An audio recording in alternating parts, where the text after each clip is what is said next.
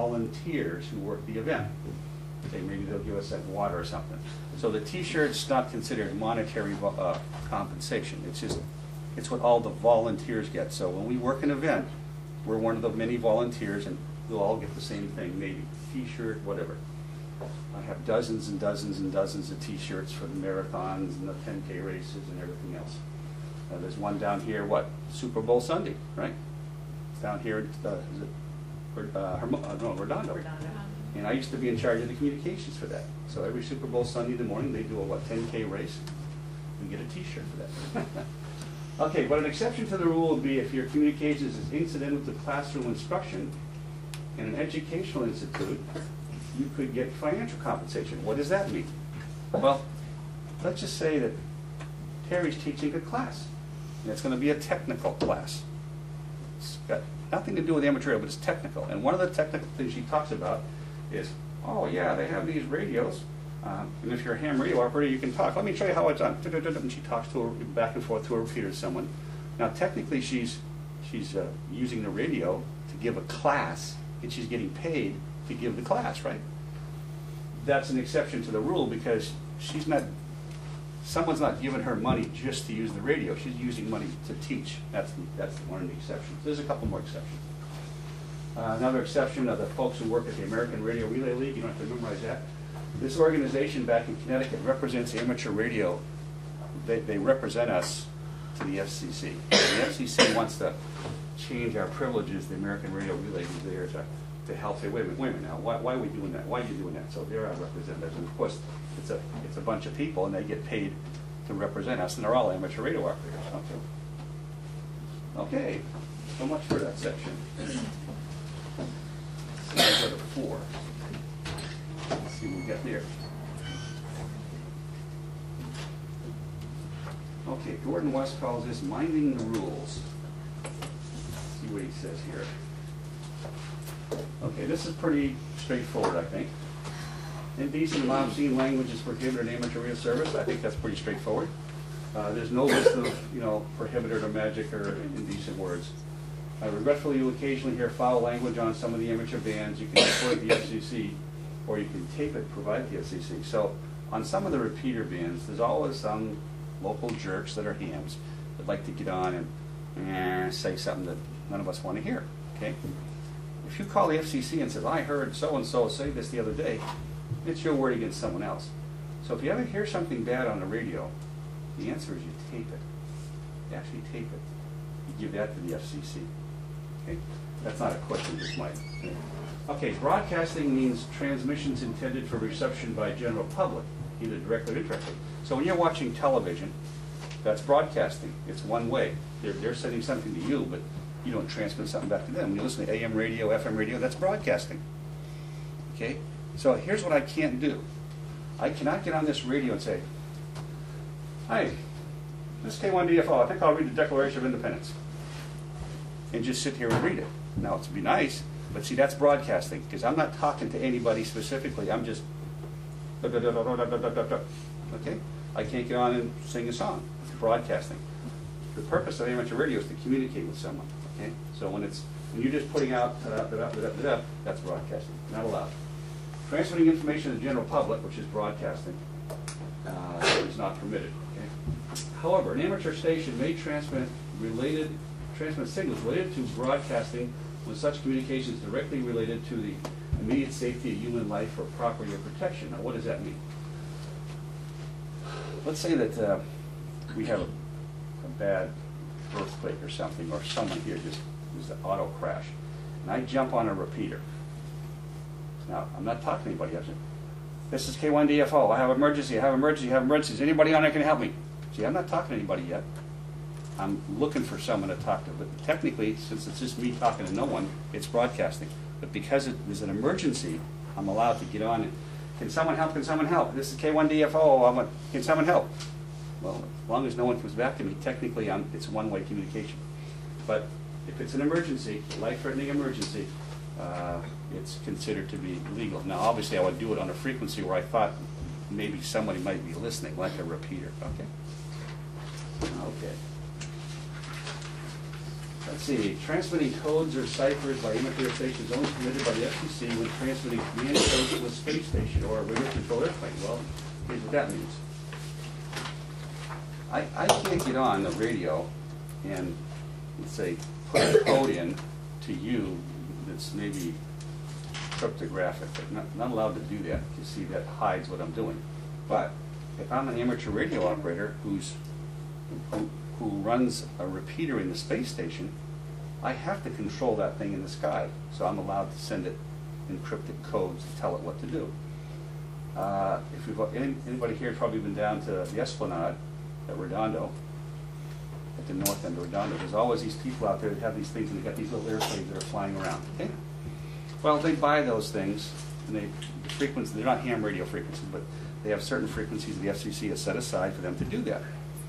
Well, in the world of amateur radio, there's some frequencies that we can use to do the same thing.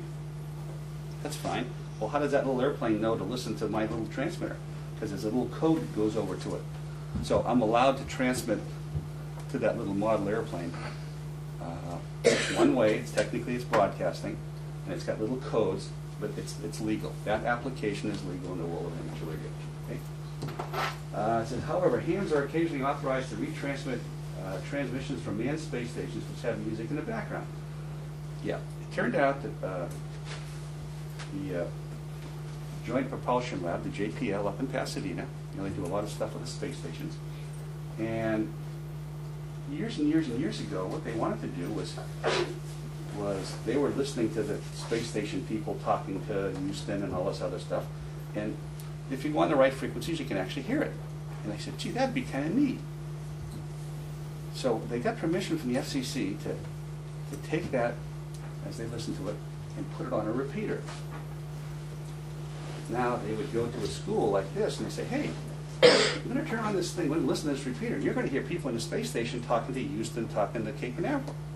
Wow, what a novel idea. So we're just sitting there listening to the space station people talk. Well, in the space station, they have music in the background. Well, the FCC said it's okay. As long as it comes from the space station, even though it's on a repeater, that's one of the okay situations where music can be in the background. Like I say, for every rule, there's some exceptions.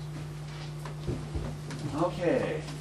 So as I've noted previously, amateur radio cannot be used for business. So I can't get on here and tell somebody, okay, let's see, I'm down here in Hermosa, I'll be at your house in 10 minutes. Now, how did I do that? Well, there's a way to hook a repeater into a telephone. And I can get on a repeater, put in a code, it dials a number, someone answers a phone, and I can be talking to that person through the repeater, believe it or not, and they can come back to me. Well, I can't call them and say, this is Walt from your roofing company, I'll be there in 10 minutes. No, that's a business call. Business can't be done on amateur radio. Okay?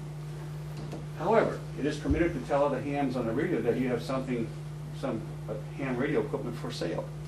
So every week there's a certain frequency where some hams get on and they'll say, yeah, I've got this radio for sale, anybody needs this, ICOM 706, I want $400 for it. Okay, it's K1 DFO.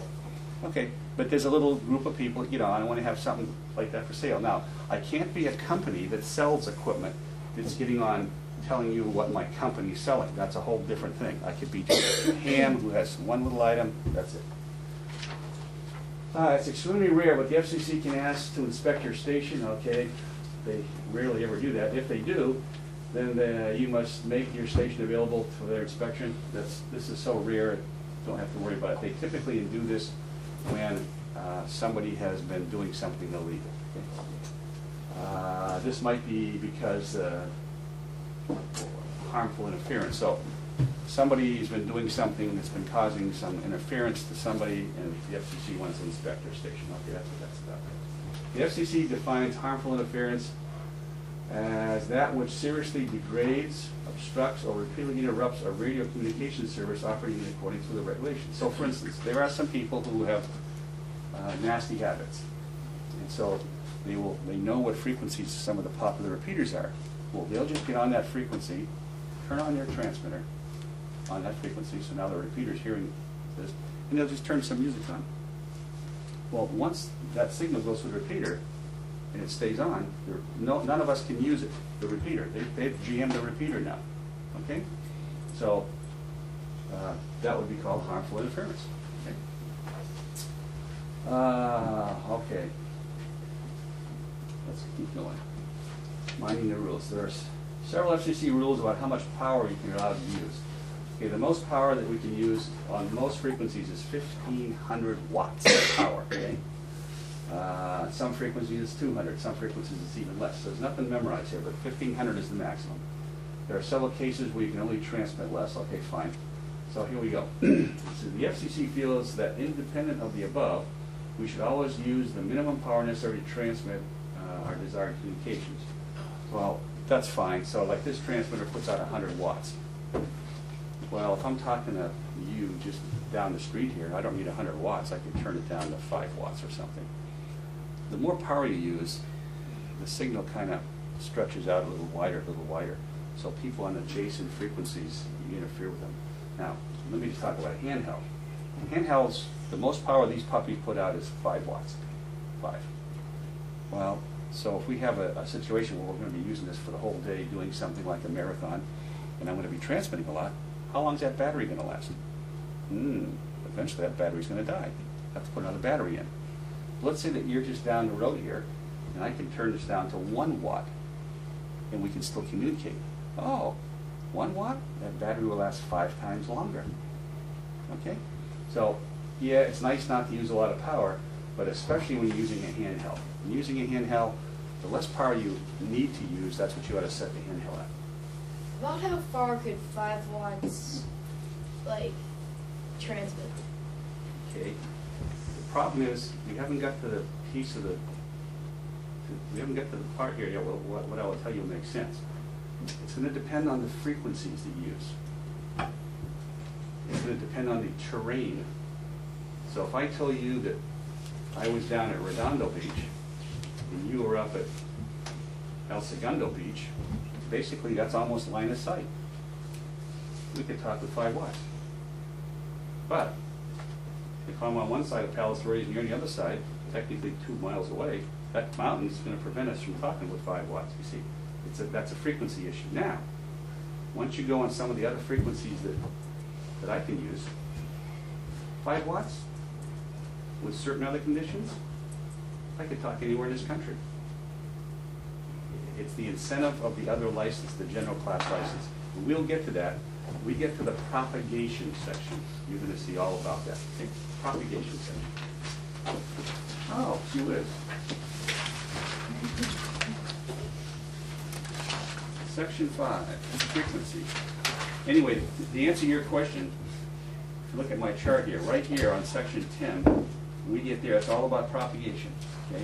And that's when you're going to find out a lot about the answer to what you just wanted. But okay, the next section is a bunch of memorizing stuff. Tech frequencies, technician class frequencies. What frequencies are you allowed to use? Well, this gets to be a memorizing thing.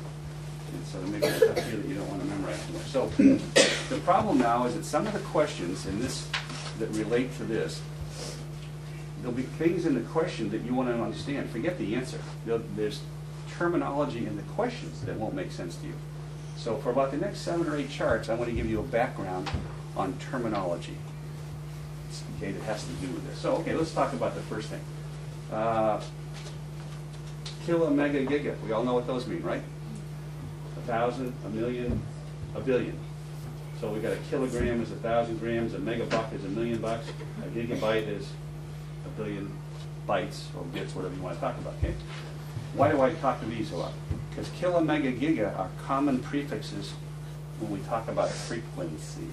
Okay. Kilohertz. You're going to see this in a second. Okay. Frequency. Let's talk about that. Here's one frequency, right? Or here's a wave. And it starts here and goes through one cycle. Okay? That's one cycle of a wave. And it did it in 1 second.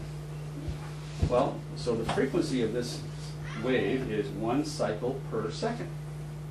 And the terminology that's used for frequency in the world of radio is hertz. And so the abbreviation is H to Z. So someone said, what's the frequency of this? Oh, it's 1 hertz. Okay. Now let's just try 2 of these. Oh, so what's the frequency of this? 2 hertz. You got it? Straightforward. So frequency is the number of times per second that a wave goes through a complete cycle. Okay, and here's their question. This is the basic, or the standard, they call this the basic, I call it the standard. Unit of frequency is the hertz. That's all you gotta do, just memorize that. Okay?